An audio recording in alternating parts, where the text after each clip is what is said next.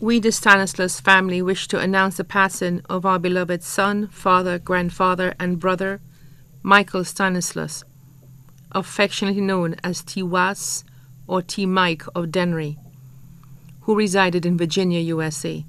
Michael passed away at his residence in Virginia on Thursday, August 16, 2018, at the age of 65.